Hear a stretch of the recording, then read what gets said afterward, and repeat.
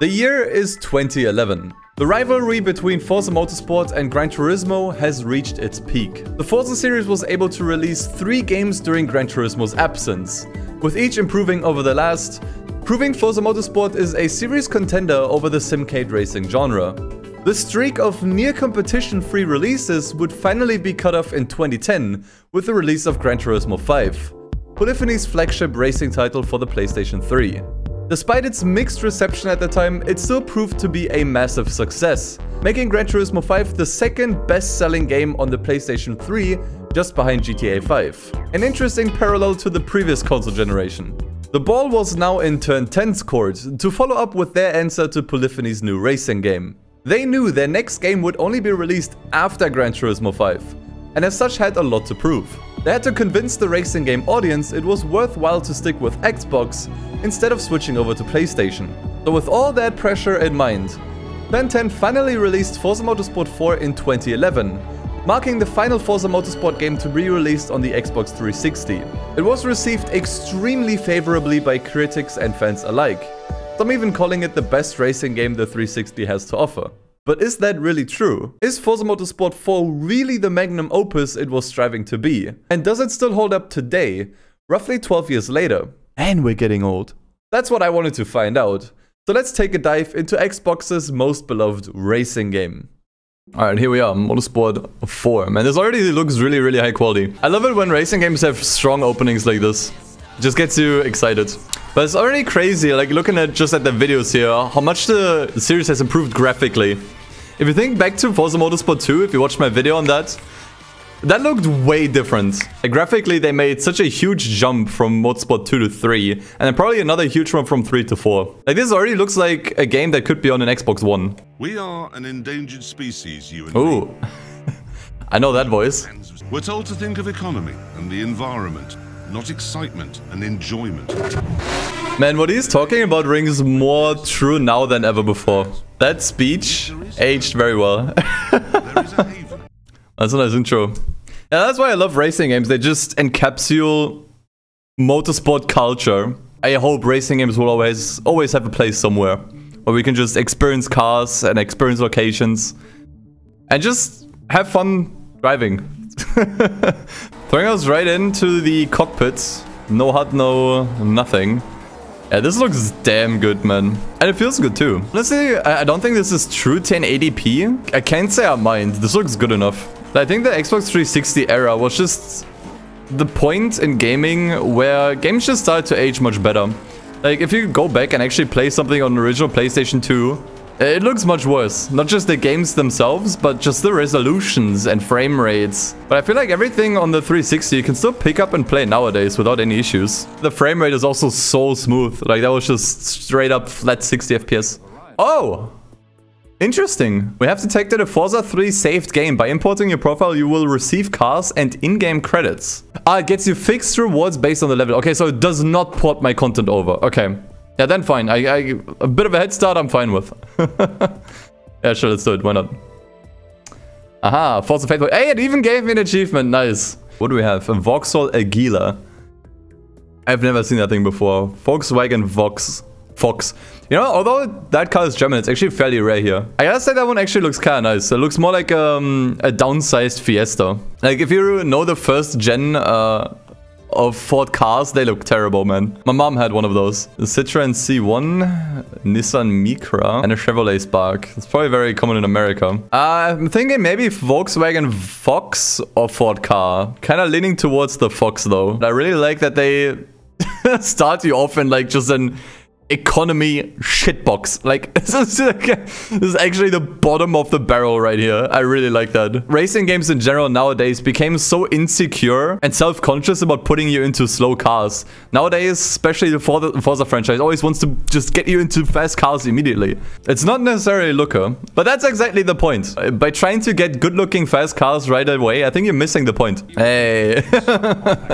It's the Forza version of the Sunday Cup. Okay, so I suppose we're already choosing a race. Gives us a 50% credit bonus. We actually did not get any credits from importing the Forza 3 save file, so that's unfortunate. Gives us 3,000 credits. I wonder if the 50% is going to be better than the 3,000. Actually, it's not going to be. The payout for this event is 3,000 credits regardless. 50% of 3,000 is 4,500. So let's not do that. This is definitely better to do here. That way we actually double the money. Or we do this here. But for this we need a B car. Oh, we probably have a B car. Now let's just do this here. The World Tour gives an extra 25% bonus to your payout. Oh, okay. So I can do the World Tour where I think the game just kind of like hands you a bunch of events and then you can choose what to do next. Or you can just go to the classical event grid, but then you won't get a money bonus. Okay. Nice pass. I just got an achievement for a pass. That's great. Perfect turn. Thanks for all the achievements, game. I'm just driving. Oh, you did a pass! Oh, you did a turn! Here's some gamer score. But yeah, handling-wise, this feels fantastic. Definitely a little bit better than Motorsport 3, I must admit.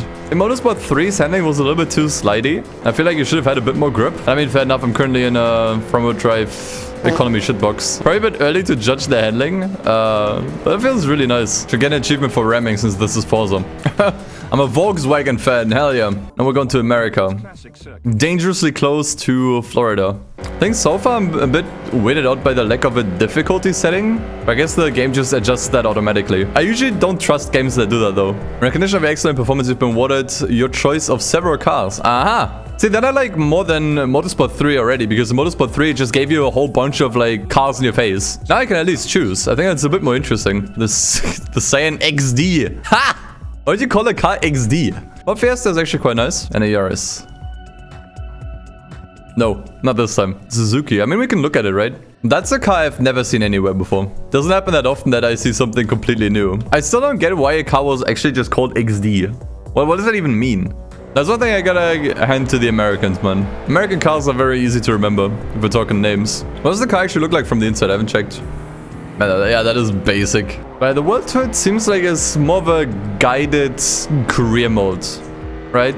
So I think the way it works, it just kind of forces you on certain tracks, but then you can just sort of decide on a bonus. At least that's how I understand it at the moment. I think I might just switch to the event list so that we can actually choose stuff ourselves, build cars for it, and because I do like that flexibility. Means we do miss out on the 25% credits bonus, but I think we'll survive. I wonder what these badges and titles do. Might just be related to online, honestly. Correct! You actually get a penalty for damage. Interesting. So you technically have to repair your cars. I think that's something that Motorsport 2 had that I really liked. So what do we got? Old MR2, Miata, or 240SX. Oh, that's a tough one. I think I should go with the MR2 because it has different specs. Hey, Nico, let's go bowling. Target 100,042 points. Oh, I just got knocked over pins? Ah, dude, I remember this from Forza Motorsport 7. Yeah. 7 had a few events like that. This is actually really nice. I really like these fun game modes. I feel like that was something that Motorsport 3 was kind of missing. You gotta do it like a bowling ball. Just kind of approach from the side. That was bad. Yeah, it's probably best to do like some kind of drift here. Speed up? What do you mean? I got no points from that. Cue the Wii Sports theme. Da da da da da da da. We hit the target already. I wonder how hard these are gonna get later on. It's really hard to knock over all of them though. I don't think that's really possible. Yeah, use a Hummer for this. 100% a good idea. Just anything that's huge. Compete through a full day of intense racing as you face opponents in 2 championship race heats. I think I'm still gonna stick with the Fox, honestly. Let's just do like a full season with the Fox. Random credits bonus. Yeah, let's do it. Then that way I can maybe get an idea if random is good or not. Oh, the track map. That's what you guys were saying Among Us. 1,500? I mean, I guess I'm not complaining. That's like extra 50%. Man, you can get scammed really hard with that random bonus though, but I like it. It's kind of fun. I like random elements in racing games. Makes it more fun every time. What's the credit bonus gonna be? 500? Oh, God. At least Volkswagen is paying us. 2002 Turbo. That's actually really nice. Julia? Not really my style. 2000 GTR though. Ah, man. Ah, man. I just can't say no. But I do want to exit it and actually check out the event list. Holy moly. Okay. So let's start with the Fiat Punto. I should have gotten the Punto after all, huh? Sell, auction, gift. Man, back when you could just sell cars. And didn't have to use the auction house for everything. Cars, change home space. Aha. You can change it to the Top Gear Studio. Oh, that is cool. Wait, is it like modeled or is it just images? How's that gonna work? Oh, that is so cool. I think they modeled the ground, like the floor. And the rest outside is just images. Alright, let's actually get back into the career. This game is so fun, man. I'm having so much fun. So, body family must be city car and country must be Japan. Okay. 14,000 credits. That's not that much. I can afford that. So we're just building the next rice rocket here. Yeah, sure, why not? Dude, it only weighs 855 kilos. It's almost as light as a Lotus, dude. Oh, this is actually more events, dude. It's actually fun. I have to carry this rice rocket around for 5 races. But one thing that I like about this game so far, over Motorsport 3, is it doesn't completely shower you with money. Motorsport 3 absolutely drowned you in money. Like, with every level up, you got so much cash and cars all the time. I don't feel that strongly here. I think if you just play the World Tour, you do get a lot of cars. But you can basically play this just like Motorsport 2, where you just look at the event list, do what you want to do, buy cars for the events, build them up, and then race and turn a profit. Just the way I like it. But I wonder if that's gonna... If this game is gonna basically replace Motorsport 2 as my favorite Forza Motorsport game. Yeah, honestly... oh, okay, the slowdown is really bad if you go off the road. Okay, this is not Gran Turismo. You can't just cut everywhere. Ooh, you have to pick classic muscle car. Thunderbird or Corvette? I think I'll go with the Thunderbird. That's a car from the 50s and 60s, dude. This is something you would see in a Fallout game. The handling in this game is fantastic. I mean, I still have only played with low-end front-wheel drivers, so it's still hard to tell, but it feels great. Doesn't look like you get any prize cars for completing these here. You only get prize cars from leveling up. Hey, Maple Valley. Dude, we haven't been here yet. How? It's just a race with these Ford cars, man. I gotta say, I think I have the coolest color. I like this one. It just looks like a downscaled Fiesta, which is exactly what the car looks like from the outside, so I guess it makes sense. No, the current trend is just upscaling cars to SUV size. I want to see the opposite. Actually, it's pretty sweet from the back. It's kind of weird here. What is that in the middle there of the spoiler lip? Is that its asshole? I did pick a Cougar, yeah. That does make me a Cougar enjoyer. What the hell is Sedona?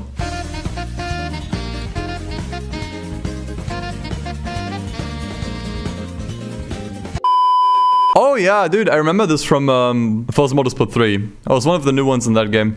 Yes. You can actually drive through the stadium. Man, this music is way too hardcore for these cars. And if the music isn't blasting your ears off within the first second, it's not going hard enough. Yeah, the grass is kind of sticky here. If you go too far away from the track, the ground becomes kind of sticky. Like, it's kind of the game's way to prevent corner cutting. Honestly, the best way to prevent corner cutting is just adding penalties. But not the way Grid 2 did it, for example, where it slows you down, but it just adds time. I think that's probably the best way to handle it. Alright, another car. Let's check it out.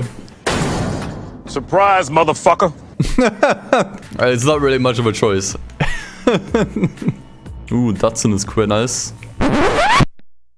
What in God's name is that? The Nissan Leaf. Holy, you're ugly. What is this? Oh. Why is the Nissan logo blue? You see that? Is that a graphical error? Probably because it's electric, right? Yeah, zero emission. The Suzuki Liana. That's basically as basic as it gets. It looks like, you know what this car looks like? It looks like one of the generic cars in a GTA game. I'm gonna go with the Golf. Let's go. Let's build like a funky Golf. Pretty sure it has some good customization too. Oh yeah, it does actually have some customization. Oh yeah, let's go. I have a bit of a lip there. It's not much, but I'll take it. So the car still needs to be in... Oh, you can make it all-wheel drive? It actually loses performance from that. It gains 200 kilos. You can't see it, but it gains 200 kilos. Actually over a ton. Okay, let's not make these like 18 inches though. So this is a multi-class race. I don't think I can see who's where though. But I'm pretty sure that I don't necessarily need to beat these Mustangs and whatnot in front of me. No biggie. Look at the exhaust, dude. It's just a stick. My favorite Motorstorm game, I think so far it's still Motorsport 2. But let me play a little bit more of this. And maybe I'll change my opinion. Approximately 10 hours later. But this was like one of the really cool things they added with Forza Motorsport 4. Where you could actually like walk around the car and everything looks super realistic. Like the reflections and the detail is super high quality. And you can sit in the car. Like that was just really, really cool stuff. Yeah, it happens very rarely that Ferrari still makes modern classics. I feel like their cars are very hit and miss. I feel like with this one, they really built the classic. Like, this is a car that I think most people just really like. I gotta say, this is something that I really miss from modern Forza games. Like, this entire Forza Vista mode, right? Where you can just kind of walk around the car, sit inside and everything. Like, that is just carried over in every continuous Forza game. But I feel like what made this mode special wasn't the fact that you could walk around the car. It was the fact that it was interactive. Like, you could walk around the car and, you know, get some details, some specs, have Clarkson talk some shit about the car. I feel like that's what made this mode so special. Not necessarily the fact that you can walk around with it, although that is admittedly cool. And I really wish that in modern Forza games, they would kind of bring back that interactivity. So what is the challenge even? Okay, I guess just a regular race or time trial. Yes, this is running on Windows 98, 100%. I think this was also the car that we drove in the intro race, right? I mean, it makes sense, it's the cover car. It was like the main car they wanted you to... Whoa, what's that Lambo driver doing? What am I doing? Jeremy Clarkson himself talking about these cars added a lot of character and kind of made this mode what it was. But I still wouldn't mind if it's just some random character talking about these cars. This is the Ferrari 458. The Ferrari of all time. Motorsport 8 with some sort of Grand Tour crossover would be amazing, dude. So, we can now explore the car in Auto Vista, but that doesn't mean we own it, right? I have to unlock the rest though. There's quite a few of them actually, look at that. Let's do a couple more, let's check out the Ford GT next. I'm surprised Clarkson fits in this, man. Like, do you know how tall Clarkson is? They probably had to specially make one for him. LFA is next. Let's check it out. I feel like every car that came after this from Lexus takes some design cues from this one. But still one of the best sounding cars of all time. Alright, let's go back to the Korea. In fact, actually, let's do another division of the World Tour. The Clubman division. Class E European Tour, Class D would be a little bit more fun. Or the Mugen Showcase. Yeah, true, there's one of the cars I actually got when I played off screen. So there's just a bunch of Mugen cars, huh? Oh yeah, definitely. Like, how is this an Xbox 360 game? So it looks way too good. I could easily fool someone into thinking this came out during the Xbox One generation. There was a huge graphical jump between the start of the 7th console generation and the end of it. All you have to do is just look at the Forza Motorsport series itself, you know. And honestly, this does not feel dated whatsoever. And this is an 11-year-old game at this point. Nothing about this feels dated. I'd even argue Forza Motorsport 7 feels more dated than this.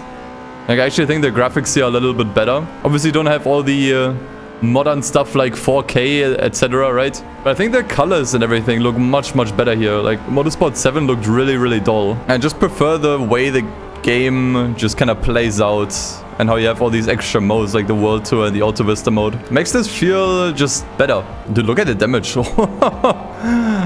Okay, the damage mode on the Lee seems much better than on the other cars. Oh, the car's steering to one side, it's actually damaged. The Lease is really bad. I'm losing big time against these freaking Mustangs here. Ah! So I have to really keep them in check. For a stayed second, man. I really should have picked a car with more top speed. Alright, come on, second at least. Come on. Oh, where's that challenger coming from, man? Yes, let's go. Alright, wow. We lost 2,000 credits due to damage. Yeah, I like that you have to pay for damages. It just incentivizes you to drive a little bit more cleanly, although I mostly forget about it. At this point, I'm several hours in the game. And I'm still seeing new tracks, like I have not been here before. Nice bumper cars. My main complaint with Motorsport 2 was just that it didn't really have that many tracks. It made things fairly repetitive fairly quickly. So this game is definitely the closest the Motorsport series got to beating the Gran Turismo series. Aren't really that similar. If you actually played both of them, you'll notice there are a lot of differences. And you can definitely enjoy both on their own merit. And that's exactly what I'm doing. I think it stands toe-to-toe with something like GT4. What are we going for? I kind of want to go with the GTO. Like, the rest is kind of box standard, if I'm being honest. What's the good color for this thing? Red, maybe. Let's go with red. I really like this, man. Driving down Fujimi Kaido with the traffic and cockpit view. And this is the kind of fun you cannot have in any other Forza Motorsport game. This is really what makes this game so special. So what should I do then? A Toyota Yaris. Yaris race. I have to do that at some point, otherwise you guys are gonna murder me. Okay, you know what? It doesn't matter what color I make it. I'm gonna change it, obviously. 15 minutes later. I'm a painter, yeah. I'm the best painter the world has ever seen. Look at this thing. That's a car for the thumbnail, man. Look at all these normies here. And then look at me. Man, every single racing game that has a Yaris, it is the law to paint it pink and drive it. Also, where's the exhaust? You see that? But I really don't think there is one. Oh my god, there is one. There it is. That tiny... Such a huge hole for such a tiny exhaust. It's not even scented. Look at this. That makes the car even better, man. That actually makes it even better. I had to drive it once. Now that I have, I will never ever do it again. I already have a Camaro. I remember this one I actually got from the loyalty bonus because we did play Motorsport 3 before, so I don't actually need another one. Yeah, I guess give me the Shelby GT500. I'd say let's do the fun stuff here, like these special events. We could do another Top Gear challenge. It's just gonna put me in there with the Yaris again, isn't it? Oh, no!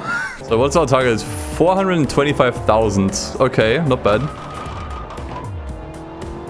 Yes! Okay, it fell over. I was like, bruh. There's actually just one left. Can I say the engine audio was on point? People love NASCAR because they enjoy driving left. Or they enjoy car crashes. I gotta say the sense of speed in the game is pretty good. Something I don't think I mentioned yet. I mean, we're only doing 200 here. And it feels pretty fast, honestly. Flat out. Is this a flat out reference? Gate pass. Yeah, good thing I have the best handling car in the entire game right now. This car is perfect for this challenge. Yep. As grip just isn't there, man. I have to be really careful with the throttle and steering. Yeah, okay. I am rewriting that one. Yeah, I should drift through it. It's fine. Wait, that counted as passed? Alright, fine. I'll take it. I think a shotgun would do fine. This is definitely way more controllable. These challenges here are made for front-wheel drive cars. Dude, almost a flawless run. Now I want the flawless run. I think the timing here is very, very lenient. You can definitely hit a bunch of gates and you'll be fine. Reading chat with this autocross mod is tricky, man. Nah, not a huge fan of the ISF. The S4 is quite nice. So as you see here is 63. This one I find pretty interesting. Okay, this looks the rear looks really weird. Actually looks kind of nice, just the weird taillights. Track Day Chevrolet A. Alright, so what we can do an A-class Chevrolet. We should have a decent amount of money at this point, so I think Cobalt is more fun. Let's get the Cobalt, push it to A-class. That shouldn't be impossible. I actually have some tuning parts. Oh, look at that. Look at that. Man, they all look terrible. This looks that one looks like something out of a Need for Speed game. Straight up. Dude, is that all this weird ass street wing here? The Forza wing looks terrible. It's super tiny. Probably better than the other options here though. Actually, look at that. It looks like it changes the lights, but it might just be the reflection. Honestly, it doesn't even look that bad. Oh, the understeer, boy. I have to pass 67 cars over 2 laps. Okay. Should have been the most wanted DS model. Agreed. But interesting, I thought we would be going up against Corvettes. I thought this was like an actual race. Ooh. Imagine caught smoke. I actually took it. Oh, wow. Yeah, the damage is bad. Oh, boy. Ah, okay. This I have to rewind. This Cobalt is useless. Get him. Wow, yeah. Now the car looks fucked up. The value is so off here, though. Like, how do you put a 370Z in the same category as an S5? You know what? Fuck it. But the car is not that good. And I don't think the upgrade they put on this car is good. It's probably just a bunch of engine upgrades and nothing for handling. Like, with a different configuration, I'm pretty sure you could make this car a lot more usable. Okay, I'm curious. What car was that? I could never make that out. Ferrari F. Yeah, okay. No wonder, man.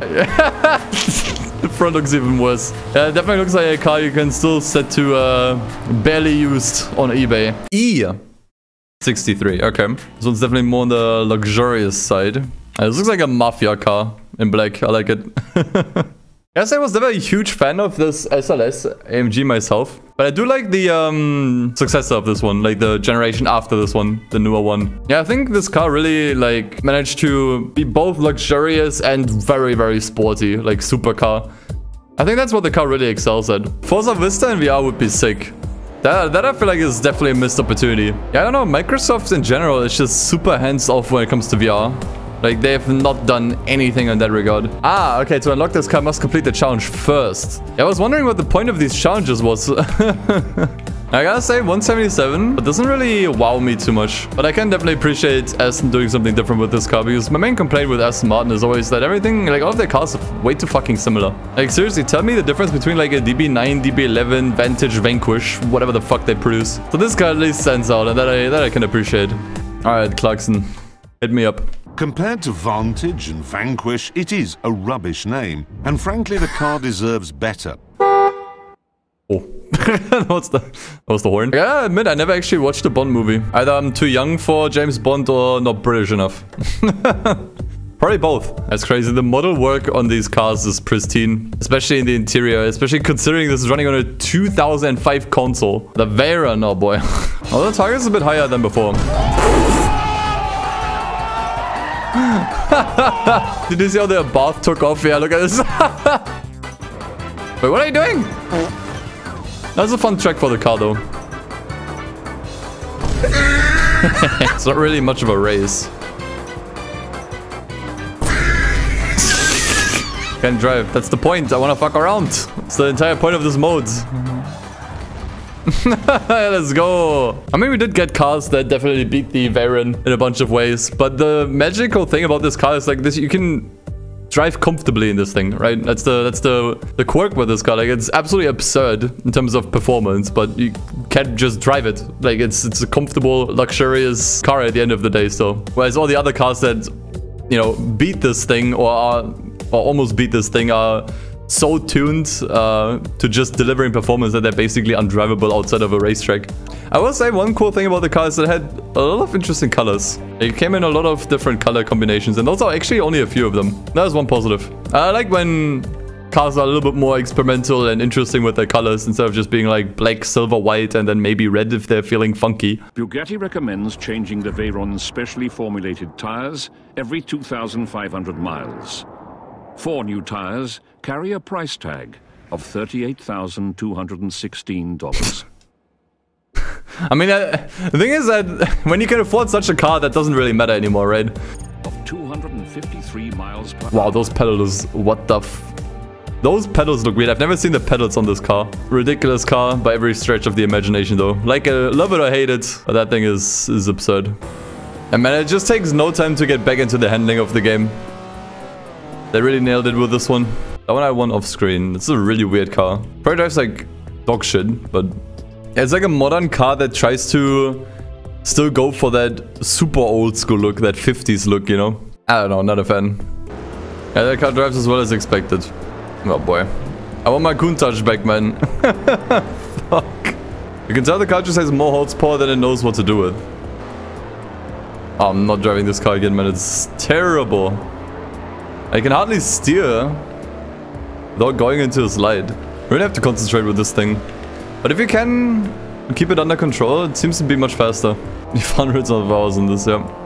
Understandably, because there's so much content. And obviously, I'm not even engaging with all the online stuff, which I heard was top tier back then.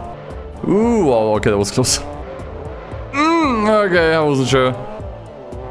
Oof. Cutting it way too close with these. But I still smashed the time by a whole minute. Nice. Yeah, it's kind of weird how Horizon doesn't seem to have all of these fun modes. I think the cars slip and slide a bit too much. And I think that has always been a Forza problem, if I'm being honest. The cars aren't as grippy as they should be in certain situations, in my opinion. Like in Gran Turismo, for example, the cars grip a lot better. Like, you see me sliding around a lot less in those games. Like, see here, like this. I don't think that should have happened here. It's nothing that breaks the game and you can deal with it. And to a certain extent, it's kind of nice to control these cars and their slip and slide. It's just a quirk of the handling. You can sometimes still have like wheel spin at 200 kilometers per hour. That's not really how it works. I suppose they just wanted to make the handling a bit more action-like, if you will. Not sure if there's any, yeah, like this thing. I really want to drive this one though. Not right now, but eventually. I kind of want to go with this one instead. Was that purple? Okay, I'm going with purple. Nice, okay. This thing is really tail happy. And I gave it sports tires. Maybe I should have given it race tires after all. I remember specifically this car here. Actually used to be the best drift car in Horizon 3. Mainly because this thing had more turning angle than the other cars. For no reason. Fair Lady Club. Surely there's a 350Z here. Bought. Actually has some parts. Sheesh. I hate this Nismo kit here. I actually carbonize that. Doesn't look that good though. But when will I get the chance to carbonize another hood again? This thing looks good, dude. That is a good looking car. I think we should give it some custom colors though. We could try to kind of recreate Rachel's car. Why not give that a try? And then I think, what color were those? Weren't those like yellow or golden? Honestly, it's close enough when it comes to the bumpers, if you ask me. Let's see if we have something that's similar, where I don't have to like fuck around with the vinyl editor for 12 hours. Maybe this might be good enough. So scuffed, dude. Yeah, there's no dragon here, man. We have to settle for a different animal. There, I'll add a hyena or whatever the hell this is. Oh boy. No. Yeah. Wait, okay. How do I guess I can cut it and then insert. Magnificent.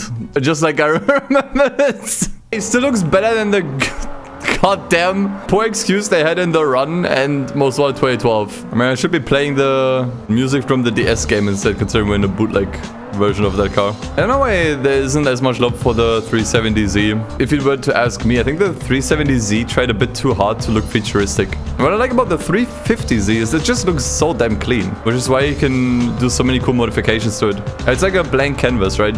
Also, the interior of this thing always looks like my favorite and honestly one of the most iconic interiors, if you'd ask me. Now, I don't usually remember what an interior of a car looks like. Like, you can show me a random interior of a car. Honestly, 9 out of 10 times, I won't be able to tell you... I won't be able to tell you what car it is. But not with this one. I think GBA and DS soundtrack might just be the same, but compression differences. There we go. That's better. I'm gonna return Rachel's car to her. I don't think she wants it anymore. Bruh! I just started the race! God damn it.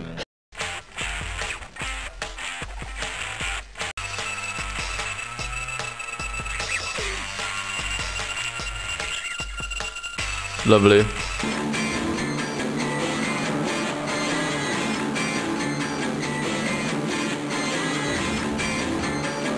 Is it just gonna continue like that? I'm down for more car reviews. It's since made cameo appearances in The Simpsons and The Wedding Singer, among many others. Which is funny because the car is actually complete dog shit. Like, all of this brushed aluminum actually makes this thing so damn heavy and the engine is not good. This helps the car reach 0 to 60 miles per hour in 10.5 seconds and achieve a top speed of 120 miles per hour. Not even 10-second car.